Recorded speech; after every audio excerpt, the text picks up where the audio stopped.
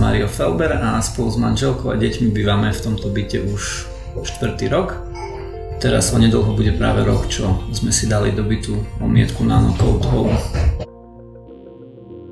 Po nasťahovaní do tohto bytu sme začali mať problémy s vysokou vlhkosťou.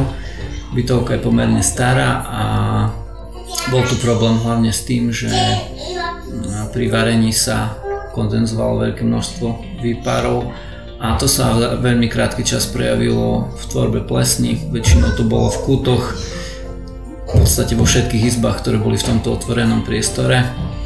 No a najprv sme to riešili tými klasickými spôsobmi, to znamená prípravky na zničenie plesní typu Savo. Ten účinok bol však v podstate krátkodobý, niekoľko týždňov, maximálne mesiacov a všetky tie problémy sa potom vrátili naspäť. Som cez známeho natrafil práve na produkt Nano hovorí a povedal som si, že by stálo za to vyskúšať to. Čo sa mi páčilo, tak bola v podstate rýchla, bezproblémová realizácia tých prác.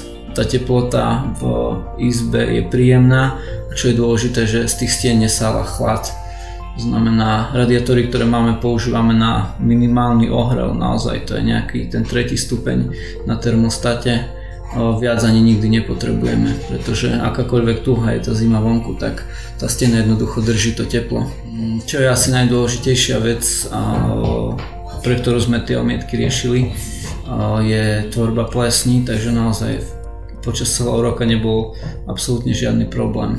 Keď sme zistili, že je problém s tou vysokou vlhkosťou, ktorá tu bola často až niekde na úrovni 80%, zakúpiť si odvlhčovač, ktorý nastal takisto nemalé finančné prostriedky a bol zapnutý v podstate každú noc. Jednak to bolo trošku nepohodlné kvôli hlučnosti. Môžem naozaj povedať, že ten odsávač každú noc vysal 2 až 3 litre tekutín. Odkedy máme túto omietku, ten stroj je odložený v pivnici, v škatuli a už sme ho nepoužili ani raz. To sa samozrejme potom prejavilo na znížených nákladoch na elektrickú energiu, keď prvýkrát po 4 rokoch sme mali preplátok, síce taký symbolický, ale predsa nejakých 30 eur, takže aj to poteší.